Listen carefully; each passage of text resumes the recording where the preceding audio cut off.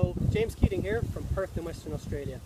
In this video I'm going to demonstrate how you can take your standard reticule binoculars and the MMO Range Finding app on your favourite device and turn it into a mitigation decision tool in your back pocket. Marine mammal observers, or MMOs, mitigate for the potential impact of sound exposure on marine fauna during seismic surveys, unexploded ordnance clearance, wind farm work or civil engineering projects. A fundamental function of the observer is to calculate the distance of an animal to the source of noise, irrespective of their own position, and recommend actions based on specified mitigation zones around the source of the sound. Depending on the survey type and in-water configuration, MMOs can be located anything from hundreds of meters from the centre of source. If an MMO is based on the shore or based on a chase boat, they could be kilometers away from the centre of source. This creates time-consuming complications when estimating where the animal is in relation to these mitigation zones. This app calculates the distance from the animal, which we refer to as the target, to the origin of the sound, which we refer to as the source, using a trigonometric cosine function. The user simply enters the distance and bearing to the target and source from their observation position, and the app calculates the rest. Okay, let's get straight into it. So if this is the first install of the app, you want to go into the iPhone settings app and take a look at some of the defaults. The first thing we want to look at is if we're going to be using GPS, we need to switch it on in location settings. Scroll down to privacy, location services, and find range finder. Click it and select one of the options. This is your own personal preference. If you find that rangefinder isn't listed in this list when you first look at it, simply open up the rangefinder app itself, let it load up and close it again, and it should appear next time you load. Go back out to the main settings menu and scroll down, and here we'll find the actual defaults for our app. From top to bottom we can see we can set true north or magnetic north, and the reason this is in is if you're concerned about any interference with your magnetic compass in the app. Bear in mind that using true north requires GPS, which requires extra battery and a good clear satellite signal. Vessel speed can read in knots or kilometers per hour. Coordinate format can read in the following formats, pretty much industry standard.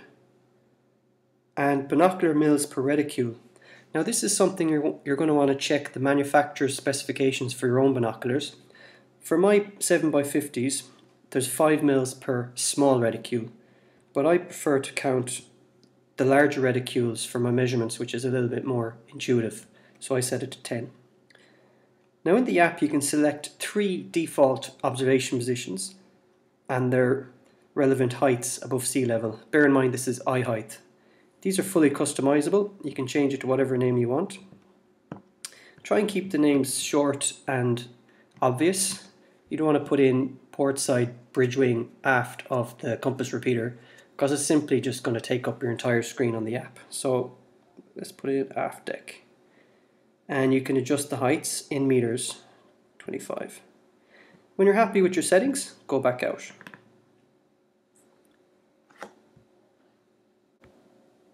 Now we can open the app, let it load up, and we'll see some examples.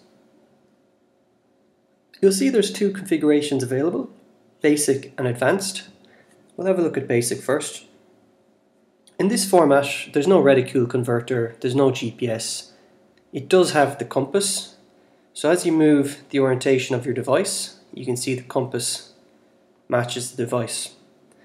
So for the first example, we're just going to use relative bearings. We're not going to use the compass at all.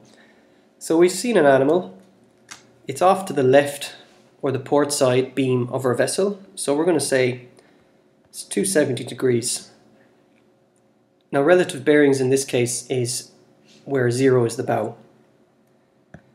We're going to say that the source is directly behind us, being towed about 350 meters back from our position, not from the back of the vessel, from our observation position. The distance to the animal, let's say 1200, and hit done. Press solve and we'll see that the answer is given at the top of the app. This is the distance of the animal to the source. We'll do another example. Hit the clear button on the left and the clear button on the right, and we'll see that the app actually saves the distance to source. That's because this is usually a constant and it'd be a pain to have to delete it and re-enter the exact same number. So in this example we're going to actually use the orientation of the app to fix the bearing to first the animal. So orientate your device so the red triangle is pointing towards the animal and hit fix for target. Now you can manually enter the bearing to source if you know it, or you can turn the device all the way around and point it. So in this case we're going to manually enter 180 again. Same distances and hit solve, and there's your answer. So that's the basic configuration of the app. It's pretty straightforward. Hit the back arrow on the bottom right to get back out to your configuration screen. Now let's take a look at the advanced configuration. We can see now that we've got quite a little bit extra going on at the bottom of the screen. We can see our 3 default observation positions. We can select between them on the fly, and the name that we entered is displayed, as well as the eye height above sea level. And we'll leave it at half deck. Bottom left is our GPS position in the format that we selected. Just bear in mind this is going to use extra battery power, and it's also going to need pretty good satellite connectivity. It should only really be used for reference. If you see an animal, you need to get GPS reference probably from your vessel. We display the speed over ground and the course over ground. At the moment they're displaying -1 because I'm not actually moving anywhere. In the bottom right we've got our back arrow again, but we've also got a screenshot button, and this allows us just to save some of the data we've entered for later data entry, or else just for our own reference. So we'll just run into another example. So the target, we're going to orientate the device towards where the target was and hit fix. The source, again, instead of using the compass, I'm going to just use what's in my head, 180 degrees. Now off my binoculars, I've judged that the animal is about 1.2 reticules below the horizon. So I simply enter 1.2 into the distance text field, and I click the reticule button to convert the distance at that given eye height. Pretty easy. For the source distance, usually again we know it. We can also use the reticule, for example, if we're doing any shore-based surveying and the source is actually moving relative to our position, we can use that function as well. Click solve and we get our answer. Clear everything again and we can see that the distance to source is saved. If you do want to delete that distance to source, you're going to need to go and open the keyboard and do it manually. Another quick example, so from the Monkey Island, fix 270, let's say this time it's at 3.4 reticules and the source is 6 reticules. Fix the reticules for the animal and the reticules for the source, click solve, and there's your answer.